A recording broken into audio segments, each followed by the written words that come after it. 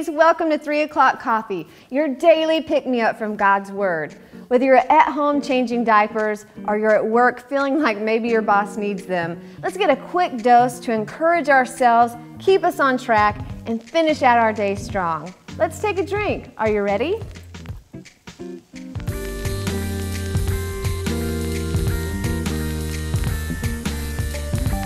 Okay, hopefully all of you have a bestie, somebody that whenever you walk into a crowded room, they're gonna tell you if you accidentally tucked your skirt into your underwear, or there's something on your face, or something in your teeth. We all need somebody to walk with us to have our back, right? Come on, ladies, we know that we need that person so we don't look like a fool. Well, you know, sometimes we feel like God is not that way with us. We think He's not our bestie. He's not looking out for our best. And we may throw up some prayers and hope maybe He's listening and something's going to happen. But that's not actually how prayer works. One of my favorite books on prayer, there's a quote. It says, "Our spirit within us, begotten by the Holy Ghost at our regeneration, discerns the great spirit." That's God.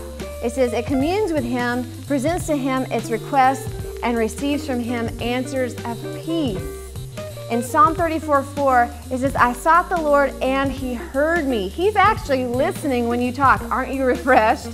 "And He delivered me from all of my fears." And then you go down to verse 8, it says, "Oh, taste and see that the Lord is good." He's a good friend. He's a best friend. He's the best friend you're ever going to have. And it says, "Blessed is the man who trusts in Him." What fears do you need to be delivered of?